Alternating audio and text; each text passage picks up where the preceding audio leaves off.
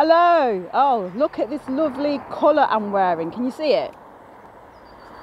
Did you see the colours? Oh, wow. Look, let me show you. I'm wearing a dress, a long dress, that colour. I love it, yeah. I'm on the way to Burton, Tesco's. Well, I'm actually on the way to Burton. That's my excursion for the week after being in Wellington yesterday I was biking.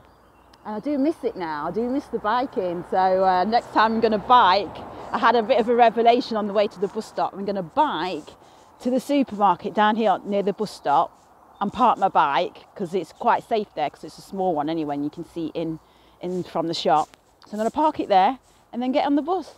Yeah, hey, because I really do miss it. I needed to stretch. So, you know, it just stretches everything.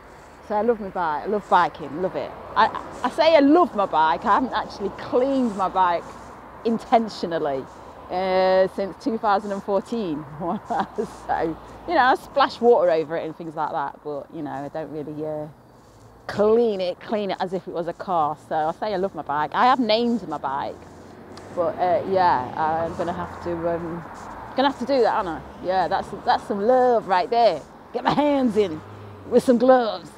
And some bacterial spray and all of that. Yeah, it's long. All right then, but it's worth it.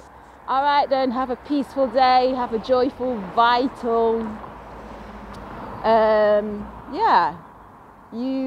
You've got this. You know, you've got this, and don't worry about a thing. You know, there's a turning point every day. So regardless of what happens, what's been said, what's not been said.